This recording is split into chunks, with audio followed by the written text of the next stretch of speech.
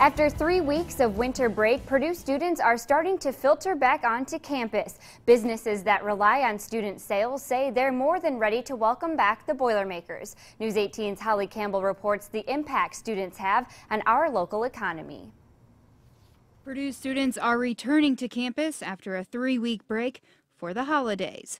A break many businesses say they're ready to be over. Our business drops off about 35% when the students aren't around, so we always look forward for them to come back here from Christmas break. Follett's Purdue bookstore director Jeff Julich says when the students go home, his store cuts back its hours. We do scale back our hours when the students are gone, but then we expand the hours for back to school, and we're open late next week as they all come back to get their textbooks. Restaurants are feeling the lull of winter break too. Winter break is probably our slowest time of the year.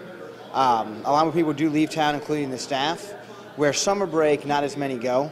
And when the students leave, Mad Mushroom Pizza owner Dave Summers says sales go down. Compared to when they're back in school, I'd say winter break is maybe a quarter to a third of the business we do during the summer or the fall and spring sessions.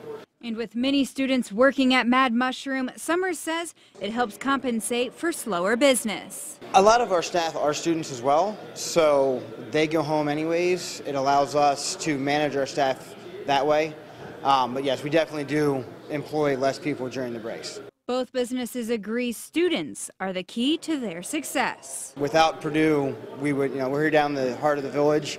Without Purdue being right next to us, we wouldn't be able to survive. The students are really the heart and soul of our business, and so they drive our operations, and we're so glad to have the students here. Thankfully, the wait is over, with students returning to campus and classes starting January 7th. Holly Campbell, News 18.